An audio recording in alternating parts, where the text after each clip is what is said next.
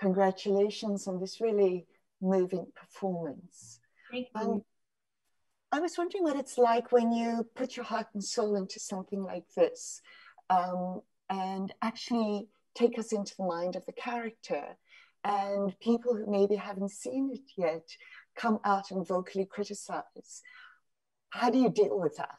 I personally, I take everyone's opinion in and I respect everyone's opinion. But for me, like I did put my heart and soul into this project, and so did Sia, and so did Kate, and so did Leslie. We all did. And we love this film so much. And I think for anyone that hasn't watched it, I would say give it a try, because I think you might be transported into a beautiful world, which is music. The other thing I was wondering about, because this movie is really about being seen, and so many of us hide ourselves. And apparently, forgive me if I don't have this right, you were a reality star? Yes. Okay. So, how is that for a young person? Because so many people want fame without understanding what it is. And people want to be seen, but I would imagine that's a different form of being seen. So how do you protect yourself? Yeah, that's actually a very good question. Since I started when I was 8 years old on a reality show, it kind of all happened at once, and I didn't realize the audience that it would, eventually get. And being thrown into it at such a young age, like there's so much that I, was exposed to, in a sense that like, I instantly had to grow up and work, and I wouldn't change it because now I'm in an amazing place and it's everything I've dreamed of. But it's a lot of pressure. And I think at a young age, there's been so many times where I've just wanted to be at home and hide and just like, not be seen by the world. And I think now that we're in a pandemic, things have changed a little bit.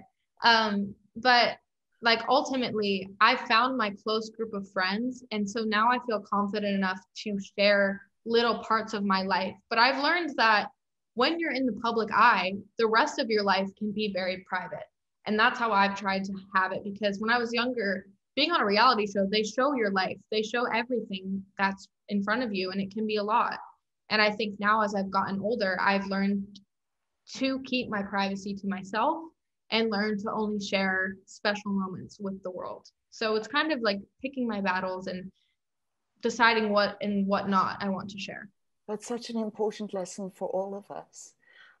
This role involves singing and dancing, and of course, incredible acting from you. When you have to express yourself, which of the three mediums do you prefer? Like if you're happy and if you're sad?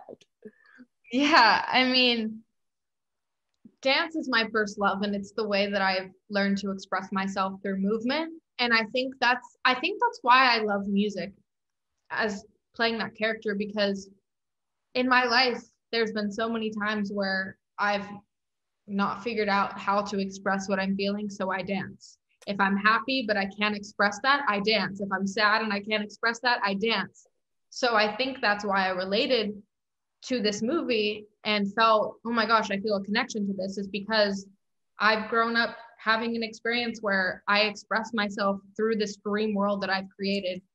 And it's beautiful. And I think everyone can relate to that in a sense. And I'm just so honored that I was able to dance and act in a movie and sing, even though I'm so bad at singing. But